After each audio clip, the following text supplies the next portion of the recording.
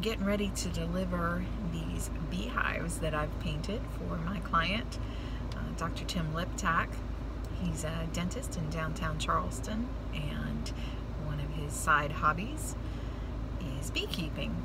And he had introduced me to it last year. He sent me a private message last year and asked me if I'd be interested in painting his beehives. And my first question was, how do I avoid getting stung?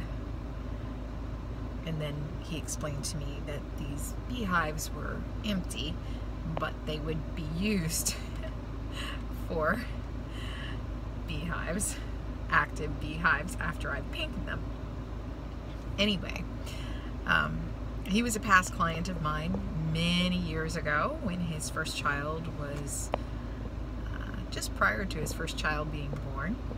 I had the privilege, the awesome privilege of painting their nursery mural, which was an African safari theme.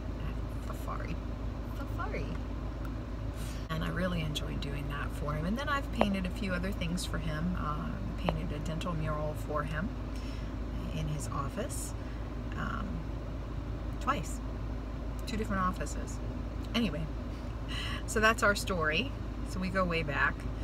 And so when he contacted me, I was like, yeah, I'm always up for a challenge. What's this all about? So he explained to me it's actually an old art that people used to do many years ago. And there is a reason for it. It's not just to make it pretty for people to look at, but it prevents what's called drifting with bees. So bees actually, which I knew nothing about honeybees, I knew nothing about bees except for I had an allergic reaction when I was a little girl to a yellow jacket. Anyway, that's another story.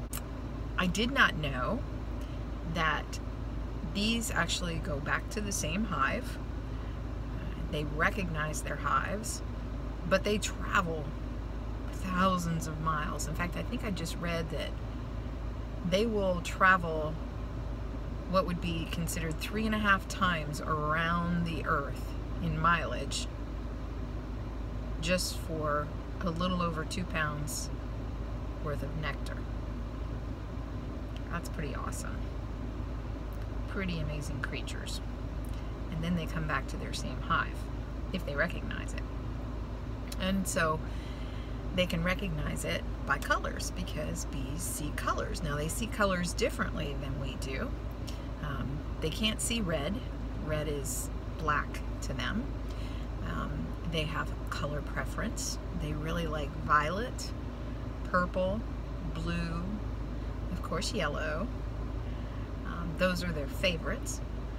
So it's not just the scent of a flower, but it's also the colors of flowers. So painting the beehives protects the beehive, but it also provides a nice home for the little working bees that make the honey for all of us. So I thought that was an interesting story. Anyway, I'm about to deliver the 2 Layens hives that I've worked on. It's kind of hard to see with the glare in the back of the car, but I will include pictures in this little video. And some of you have seen some of the photos of them after I got them painted. I've also done 2 Langstroth, that's a hard name to say, Langstroth hives for Tim. And one of them, this one is a real big surprise. You just kind of got a glimpse of it, but this one is kind of a really cool surprise. So being as Tim is a dentist, he asked me, he says, can you incorporate my red toothbrush, which is his logo, into one of the bee boxes? And I'm like, I was actually thinking of doing that. Even though bees don't really care for red, it'll just be one little area. They don't see black either, so, and there's some black in all of these. Anyway, so I did this, and he has not seen it. So you can see that. I actually took the little cutouts where you handle it Bees don't have teeth, just so you know. They don't have teeth. They might feel like it if they sting you, but they do not have teeth. Anyway, this one does. And here's his logo. And I painted it all the way around to look like a bee, including the bee butt. And that's down there where the little stinger is, his legs. So all the way around is an actual bee. And this one below, it's kind of hard to see because it's buried in the seat. I'll post the photos of that too.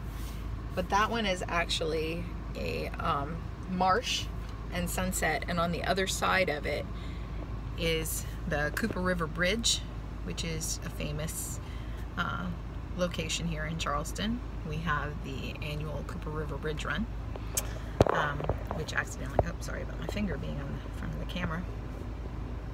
Kind of novice, you know. I'm getting a little better. Anyway, the Cooper River Bridge Run is April 6th this year on a Saturday. It's an annual event. It's huge. And then the very next day, April 7th, is the Charleston Bee Expo, which I will be participating in. So I will be the only artist that's there, and I will have bee boxes. So if you are interested in coming to see me, check out what I do. Plus I'll have a lot of other bee artwork there that'll be available. So that's what's going on right now. It's been a little while since I made a video. I apologize about that. I actually have made several, I just haven't edited them yet and posted them. But I'm going to go ahead and do this one next. So, alright.